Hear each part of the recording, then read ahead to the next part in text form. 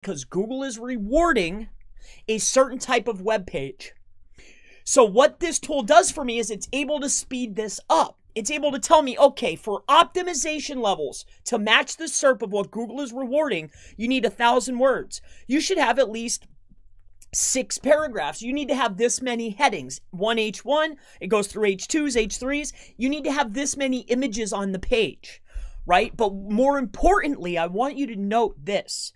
For optimization, I want you to take a look over here. For optimization, you need to have the word that you're targeting, and you need to have the variations of the keyword. So if I'm targeting Houston junk car buyers, I need to have that phrase on the page, but I also need to have the word Houston, the word junk, the word car, and buyers, different varying amounts. Now, that's how we reach optimization.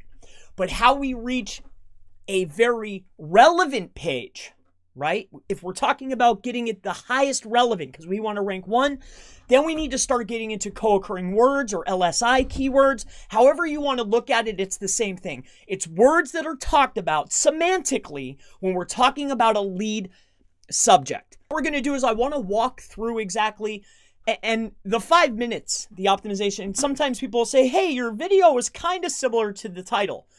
If you want to optimize your on-page in less than 5 minutes, I highly suggest having your content already written.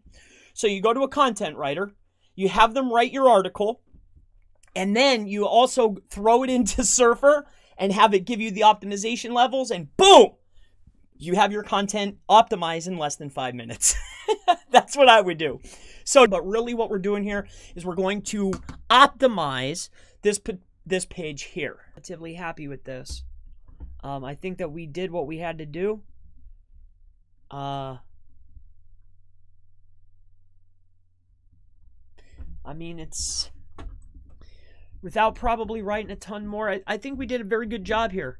Now, okay, we have we have the best optimized page according to Surfer on the SERP right now, right? I mean, there's no one else on here that can beat us as far as our optimization is concerned.